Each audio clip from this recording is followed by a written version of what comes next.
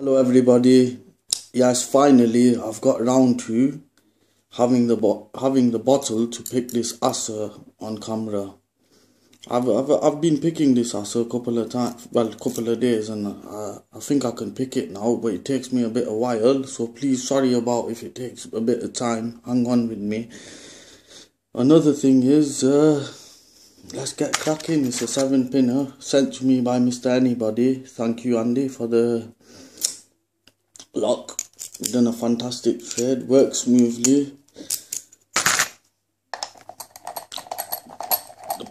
The thing is with this, I'll have to keep it towards me at all times. So I'll have to, like, you know what I mean? I'll have to angle it like this a bit.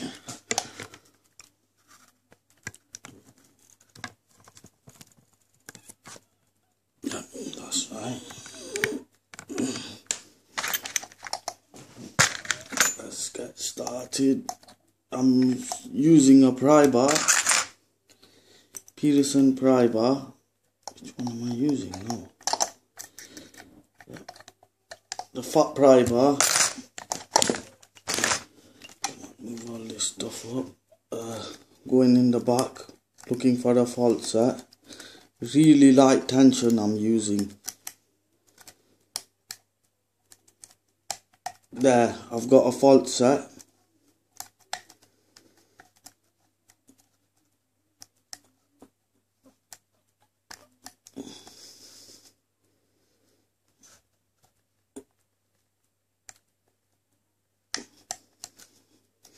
There, I've got a pin set, I think.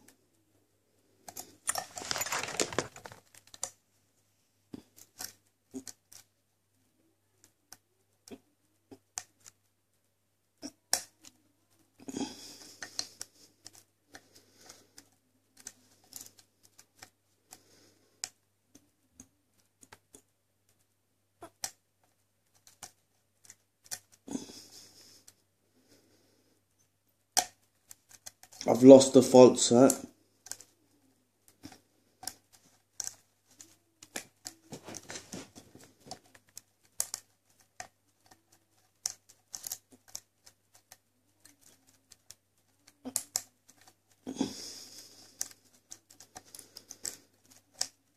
There, I've got it back again.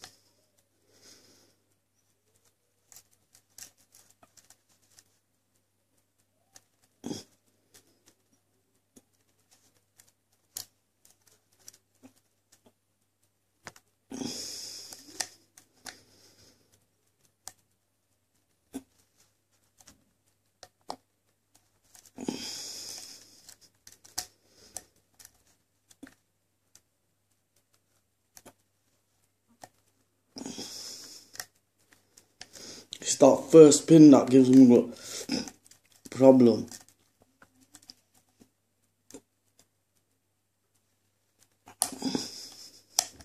There we go. 3 minutes, not a bad time. I'm glad I've got this picked open. I'm not going to gut this lock because I don't want to destroy it. It's a good lock. Thank you very much. Thank you, Mr. A. And thank you everybody else for watching. You can see all the pins are inside.